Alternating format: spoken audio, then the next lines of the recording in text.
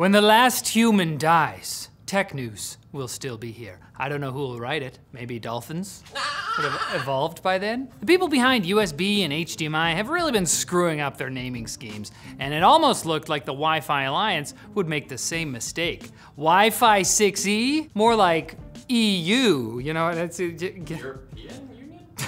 Well, thank goodness Intel and Broadcom have released a demo of good old single number style Wi-Fi 7, achieving a whopping 5 gigabits per second over the air without a single suffix or decimal to be found. What a missed opportunity to call it Wi-Fi 6E version 2.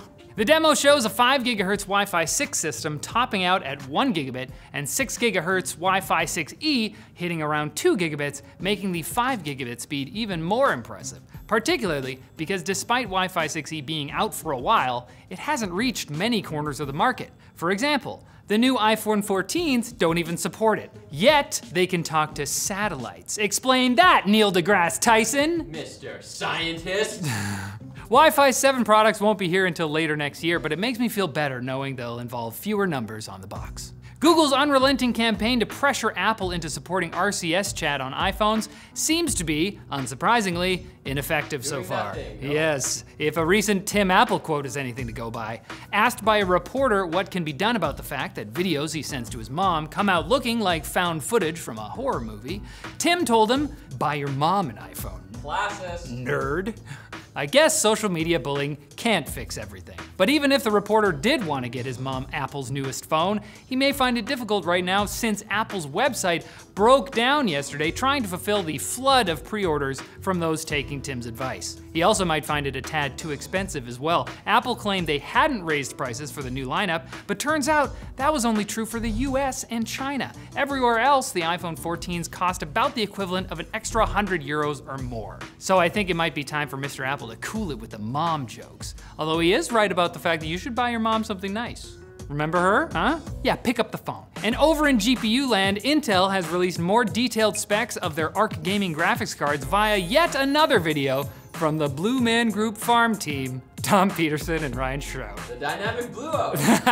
The new numbers have the internet buzzing, saying everything from wow to release the damn thing already. For products that supposedly launched many months ago, these cards are surprisingly not anywhere. NVIDIA provided even more reason for Team Blue to get their butts in gear with a mysterious teaser that was immediately deciphered, revealing a special broadcast called GeForce Beyond on September 20th. No doubt that will finally be when we get some concrete info about the RTX 40 series, so set your alarms for 8 a.m. Pacific time that day, or just wait until we summarize it the day after. You've been working hard, you know? Sleep in. Now it's time for Quick Bits, brought to you by Manscaped and their Ultra Premium Collection. The all-in-one skin and hair care kit for the everyday man and covers every body part. Your butt, your balls, your body. Other B words. Nope. Those are the 3. That's right, the Ultra Premium Kit has shampoo, body wash, hydrating spray, and deodorant to make man maintenance easier than ever. Plus, these products are cruelty-free, paraben-free, and vegan. Because depending on animals, to make your hygiene products is not manly at all. So go to manscaped.com and use promo code TECH for 20% off your order, plus free international shipping. I'm gonna ask Linus if we can make Quick Bits for the LTD screwdriver.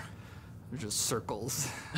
Leaked Geekbench results showed Apple's new A16 Bionic chip actually getting a worse multi-core score than its predecessor, the A15 Bionic, leading many to speculate if this is the real reason they compared it to the A13 during the unveiling.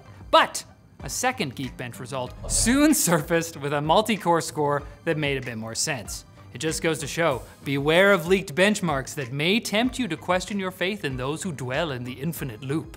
Look neither to the right nor the left. Broad is the path that leads to Android, etc. You can keep going with this. AMD's Fidelity FX Super Resolution, or FSR, has reached version 2.1, bringing significant changes that should alleviate ghosting issues, improve color range, sharpness, and more. Hopefully, this brings Team Red's upscaling tech even closer to NVIDIA's DLSS, so we can run it on NVIDIA GPUs for more reasons than to satisfy some sick urge for juxtaposition.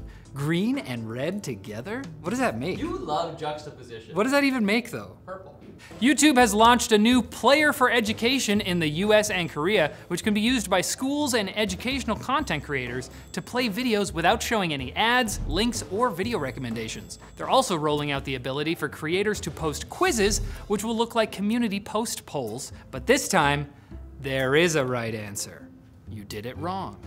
And next year, creators will be able to offer paid courses. Maybe we'll do one on how to achieve just the right level of cringe, or how to piss off your editor. Crystal Dynamics, the developer behind the recent AAA Tomb Raider trilogy, has announced they once again have the rights to make more Tomb Raider games. Now, I'm gonna be honest, at first, I thought this meant they had somehow taken back the rights from Embracer Group, the voracious IP holding group that bought them from Square Enix. But then I realized, no wait, Embracer Group also bought Crystal Dynamics, reversing this back into a story about franchise ownership being consolidated into a handful of giant corporations.